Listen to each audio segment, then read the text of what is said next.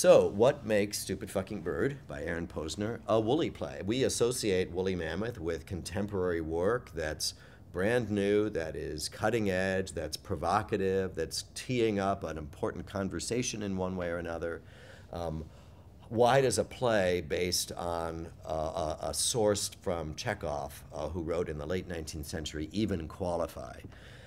Well, what Aaron is doing is actually taking just the bare bones of an old play and essentially deconstructing it. He's taking a very personal response to each scene, but bringing a variety of very contemporary writing techniques to bear. If you think of it a little bit like a play by Chuck Mee, if any of you know Full Circle, which we did at Woolly Mammoth, or Big Love, Chuck is actually a collage writer, and not unlike Shakespeare, a play by Chuck Mee might have some songs in it, and then it has some monologues, and then it has some scenes, and it takes a kind of free-form, somewhat experimental approach towards telling a story rather than just a simple sort of linear narrative. Well, Aaron does the same sort of thing in Stupid Fucking Bird, and it takes an old play and makes it feel very, very new. In fact, at our first rehearsal, one of the people who attended said the play reminded them a little bit of the kind of plays Woolly used to do in the late 80s by Harry Condolian and Nikki Silver. Most of you probably don't remember those writers.